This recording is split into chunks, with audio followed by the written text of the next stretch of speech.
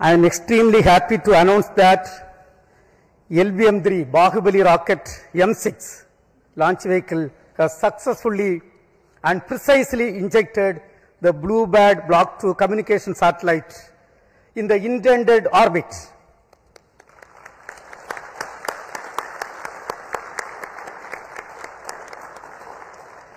This is the first dedicated commercial launch for a customer from USA, that is AST Space Mobile. Let me congratulate the New Space India Limited, the launch vehicle teams of the Department of Space, and the satellite project team of AST Space Mobile on this outstanding achievement and contribution for the global community.